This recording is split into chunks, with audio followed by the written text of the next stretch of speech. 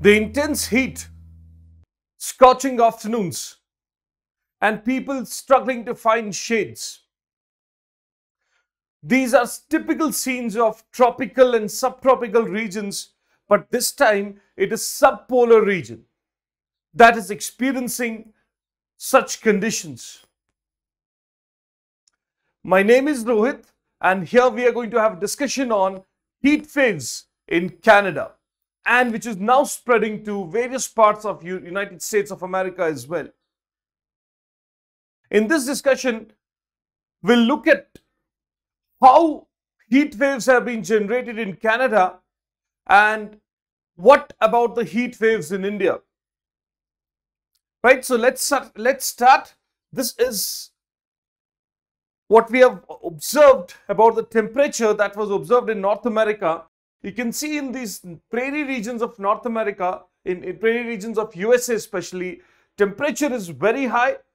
As we are moving a little away from this prairie region, the temperature is relatively moderate, but these western states of United States have recorded very high temperatures, right? Which is something like, you can see in regions like Sacramento, which is the heartland of California, has recorded 94, 96, 97 and 95 degree Fahrenheit. Similarly, if you look at the Salt Lake City in the western part of USA, it's 91, 95, 98 degree Fahrenheit. Similarly, the temperatures in other cities like Las Vegas is also very, very high. It is 108 and 109 degree Fahrenheit. What we have observed in Canada, that the maximum temperature which was recorded previously and the maximum temperature that is being recorded now is very, very high. It has broken most of the records of maximum temperature in Canada. Like, for example, if you see some cities like Lytton, the maximum temperature that was recorded so far was 40 degrees Celsius. And now the maximum temperature is close to 50 degrees Celsius. It is around 49 degrees Celsius temperature that has been recorded. Now, similarly, Cache, where the highest temperature that was recorded was well below 40 degrees Celsius. And now the temperature is well above 45 degrees Celsius. The same is the case in Vancouver, Alberta. So, why the temperature has been increasing? That is the main point. And we know that this is a very unusual pattern that we see in the temperate areas. Right? Generally, this region should not have experienced such a high range of temperature. But what is creating this temperature? Let's have a discussion on that. What happens actually is that we look at ocean and atmosphere as a continuum. The atmosphere has always been associated with oceans and oceans been associated with atmosphere.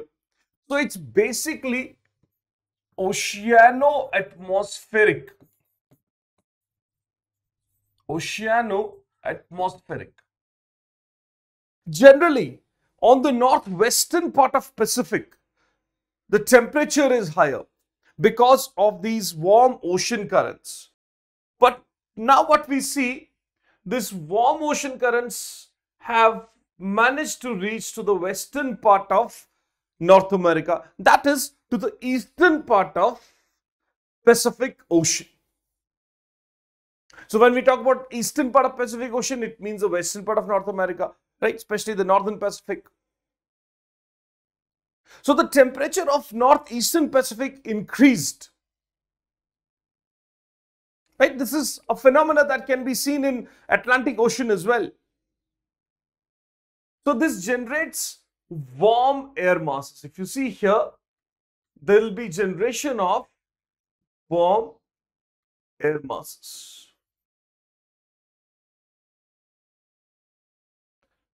And these warm air masses obviously are lighter. right? We know that warm air masses are lighter. So the tendency is to rise. The tendency of the warm air masses to rise, that's understandable because these are lighter. So warm air masses expand, become lighter, tend to rise up. So what is the problem? That because if the warm air mass rises up, we know higher we go, the cooler we feel. And this rising air mass should have caused rainfall. Because as we keep rising, the temperature decreases and the relative humidity increases due to decrease in the humidity capacity. So this should have caused rainfall. That's because the temperature decreases, relative humidity increases due to decrease in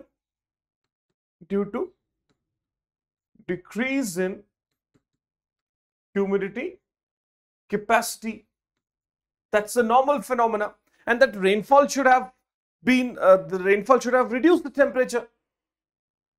But the condition is reverse. We don't see temperature decreasing, it's rising. Why? Now we'll look at, is this air mass able to rise? What has happened here this time is this a high pressure condition that is there in the relatively in the as at the moment as air mass rises, there's a high pressure condition. The high pressure condition means a denser air masses, denser part of atmosphere. So due to the higher density here, right here, I would write this is due to higher density, right? The pressure is higher. Air mass that tends to rise, the high pressure condition, the warm air mass that tends to rise is prevented, is obstructed, is restricted. So it is rather unable to rise up and comes backwards. It's like, imagine a hot air balloon which is having a very high temperature, and that hot air balloon tends to rise. But some obstruction at the upper part causes the balloon rather to sink. It tends to rise because it is warmer and upper part is having higher density. It pushes the warm air mass back to the surface. It pushes the air mass back to the surface. So what happens with that? The air particles, suppose these are air particles present in that balloon, air particles present in that air mass will start moving faster. There'll be kind of disturbance produced in this air mass, right? The air particles present here start moving faster. That air balloon that is getting a kind of two-way compression as it rises and as it gets sinked because of the high pressure in the upper part. So the particles present here will start rubbing, will start moving faster. And this movement produces friction. And friction produces heat. And friction produces heat. Now, the similar concept we will discuss in the adiabatic heating also. Whenever there's a moist air mass that descends along the eastern slope of Rockies, or for that matter in the leeward side of the mountain, the air mass is getting compressed because of increasing atmospheric pressure. And due to that atmospheric pressure compressing the air mass, the friction is produced within the air mass, and because of the friction, heat is generated, temperature increases. So exactly that is happening in the western part of these regions, western part of United States, western part of Canada, that warm air mass is tending to rise. It tends to rise up, but due to compression, air is compressed, temperature increases, and this is what is called as heat doom. This formation, this structure that we find, a kind of structure of air getting compressed because of high pressure and the increasing temperature, forms a like visualized as a dome-like structure, and that dome is called as heat dome. To a large extent, it is very much similar to the heat islands, but the difference is that the heat islands that is found in the urban areas, which are also referred as urban heat islands, they are found because of the typical structure that we find in this particular region of a city. Like we use more concrete, there's more glasses, air is unable to move, or it is unable to mix.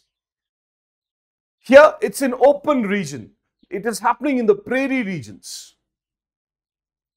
And this warm air is spreading its impact in most of the parts of western states, and that is heat dome. So we should be ready with heat dome for exams. Right? We can be asked this question. Okay. Now, so what is happening? This heat dome that has been generated, what is happening there? See, this region is also known for a jet stream. Very close to this region, that is around 60-degree belt, there is a 60-degree latitude, there is a jet stream that keeps circulating here. This is a jet stream which we refer as subpolar jet stream, which we refer as subpolar jet stream. Subpolar jet stream.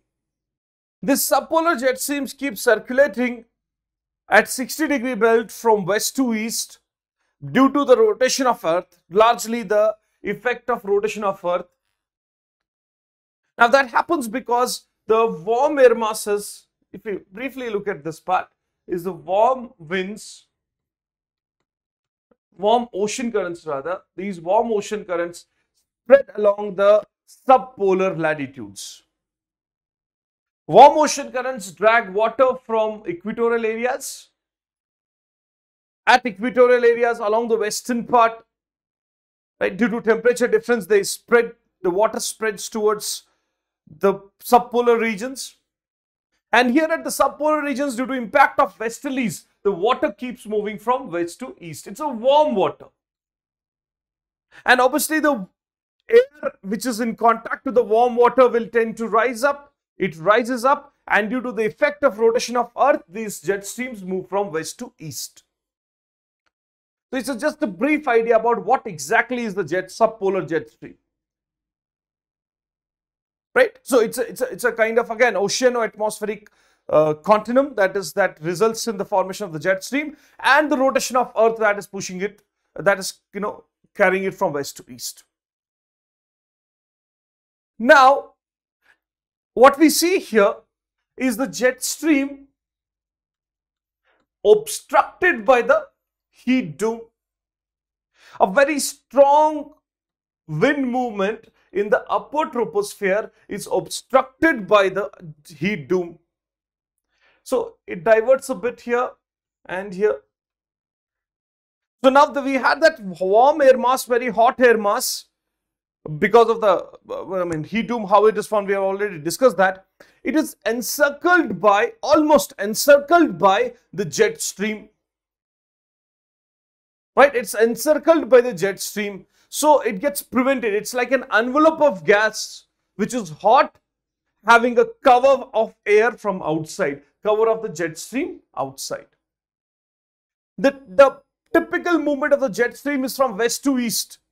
And sometimes when the speed of the jet stream is lesser, it forms these wavy structures. When the wind speed is slightly, the jet stream has a slightly lesser, speed. And that wavy structure is called as Rossby waves.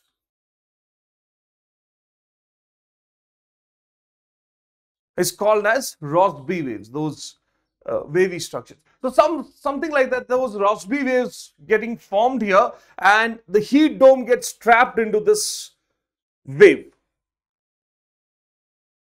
Right? So now the tendency is that high pressure zone containing this warm air is getting carried towards east. Because the jet stream has a movement towards east, so this heat dome will also be moving towards east.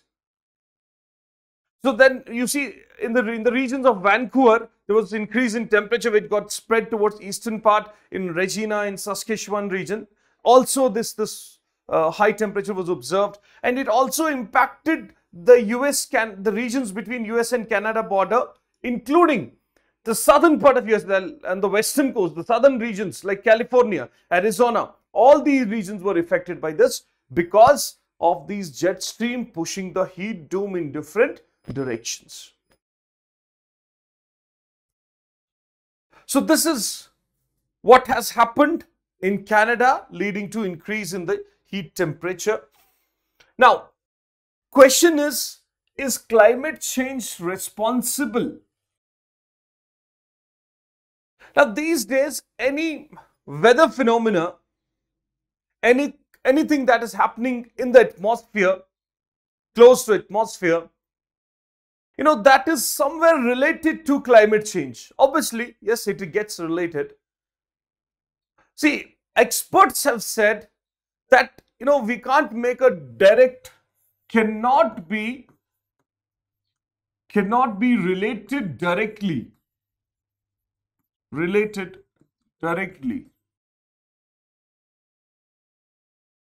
In the sense that formation of heat dome is the reason here, but climate change directly getting involved, directly related to what we can see here in the Canada, it's very difficult actually to relate it, right?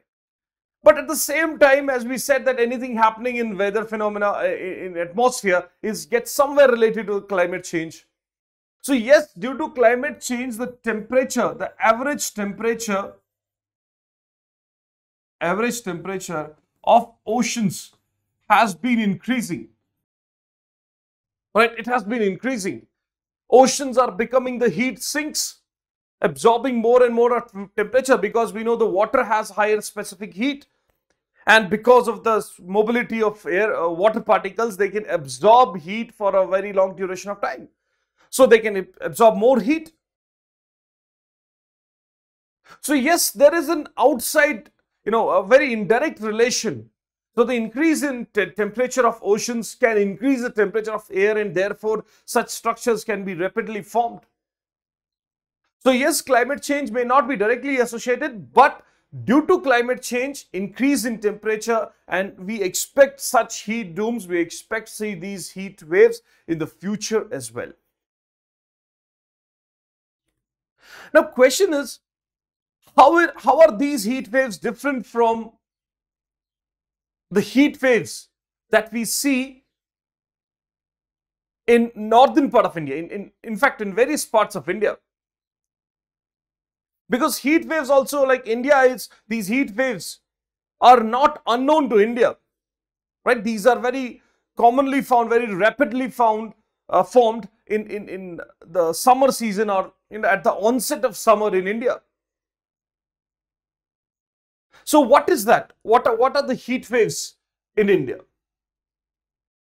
First of all, understand that if we talk about the qualitative definition of a heat wave, what is qualitative definition? That is, what is a feeling? How do we see things around? We don't calculate the temperature. So it is a condition of air temperature which becomes fatal to human body when exposed. So any heat temperature, any temperature of air that is fatal to human body, if it gets exposed, it can be referred as a heat wave. But quantitatively, right, it is defined as a right? The quantitatively, it is defined on the basis of temperature. That is when there is an increase in temperature beyond a threshold, right? That is in terms of actual temperature from the normal. How temperature is higher, or how much high from the normal condition. That is how we define the heat wave in India, quantitatively. So what should be the criteria? What is the criteria? And these definitions are according to Indian Meteorological Department, IMD Department. On a very general account, the temperature, if the temperature is, 40 degrees Celsius or more for plains, right? Temperature is 40 degrees Celsius or more in the plains, can be referred as a condition of a heat wave, whether it is there or not, but it can become a heat wave. And for hilly areas, it's 30 degrees Celsius or more. We know that it's much higher than the normal conditions that we see in the hilly areas. So, based on the temperature, now we should understand this. A heat wave is a condition when the temperature is more than the normal by 4.5 degrees Celsius to 6.4 degrees Celsius. If the temperature of any given region is more than 4.5 to 6.4 degrees Celsius, it's called as a heat wave. Then we have a severe heat wave where the temperature is more than 6.4 degrees Celsius. If the temperature increases 6.4 degrees Celsius than the normal, it's a severe heat wave. Suppose a place records a temperature of 40 degrees Celsius, the usual maximum temperature is 40 degrees Celsius, and the place records 46 or 47 or 48 degrees Celsius temperature. This is a condition of a severe heat wave. Now, where do we have heat waves in India? Which regions are the heat wave regions in India? Let's see that part. You can see this region here, the red. The regions here mean this part of India, this region here. It means the temperature is very, very high. It is the region of the severe heat wave. And the temperature goes up to almost 50 degrees Celsius, very close to 50 degrees Celsius, which also stretches to the Ahmedabad and regions like eastern part of Maharashtra and even to some parts of Telangana. Right, the regions where on the western part of northern plains and here in the rain shadow area of Western Ghats, including eastern Maharashtra, some parts of Hyderabad, and also here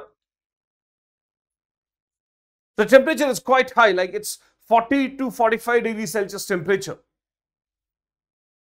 right? So what is the cause for this heat? Now all these the colors that have been used here. So if it is green, that means it's a normal condition. Yellow color is used for heat alert, right? And this can increase the temperature, right? Orange is used for a severe heat alert for the day,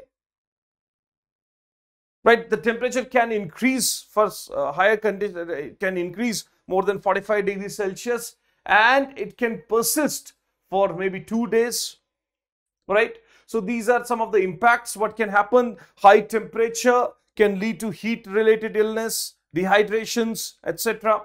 Then red alert, extreme heat alert for the day, and severe heat wave persists for more than 2 days. Now, if the severe heat conditions persist for more than 2 days, what can be the impact?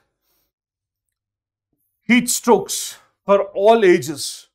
Now, in Canada, it has been the reason for 300 deaths. And heat wave is becoming the top 3 natural killers. The deaths that are caused by the natural factors, that includes lightning, that includes earthquakes, that includes heat waves now. What is the reason for the heat waves? Why do we have heat waves in these areas of India, in northwestern part of India? One of the reasons that we can see for Indian condition, why we have so much of heat wave here, is continentality. It is continentality. What is continentality? Generally, in simple terms, if I have to explain continentality, we'll call it as distance from the sea. Distance from the. So what happens? As we move away from the sea, as we keep moving away from the ocean or coastline, the temperature keeps on increasing. So here, suppose there's a landmass during summers. In this region, the temperature is very high. Temperature keeps on increasing compared to the oceans, of course. This is the differential heating of land and water. What causes this differential heating of land and water is the difference in specific heat. Here, the specific heat of landmass is less. So it heats up faster, very quickly. Whereas here the specific heat is very less. Specific heat is higher. So on water, the specific heat is higher. It takes longer time for it to heat, whereas the continent, due to continentality, continents have very little specific heat, so they heat up faster. So more the area of continent, more are the chances of heating faster. That can lead to development of heat waves or formation of these in high temperature conditions. Also, in the northern plains especially, there is this local wind which is called as Lu, a hot dusty wind that blows in the northern plains. Again, that's because it's a continental region, number one, plus agricultural region. What happens with the agricultural regions? Vegetation cover is less. Although the standing crop is there, but that does not prevent sun rays to heat the surface of earth. If it is a vegetation covered with vegetation, if it's a forested region, obviously the heat effect on the surface would be lesser. The surface doesn't get heated much faster. But in an agricultural land, the heating process is much, much higher.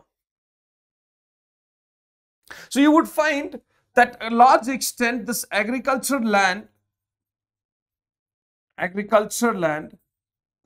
is also adding to the heat because shades are not there, heating doesn't happen in the same way, so on. Right? And regions of Telangana, some regions of Telangana which remains drier, which receive lesser rainfall, they also experience heat. So the third reason is less cloud formation. Less cloud formation. Right? That's because the moisture content in the atmosphere is less. If the content of the moisture is less, obviously the cloud formation would also be lesser. And why the moisture content is less? It's because there's a lot of continental areas in the regions. So these are some factors which contribute to heat waves in India. So if we look at the heat dome-like structure, it is very less that we see in India that such heat dome structures can be formed because upper part doesn't have so high temperature, high pressure. In Canada, there's a high pressure which does not allow the air mass to rise up. Here, it is mainly because of the heating of the surface that gets translated to the temperature, to atmosphere, and temperature increases. The similar heating process can be seen in other continental areas of the world as well, like Sahara, like Central Asia, like some parts of Pakistan.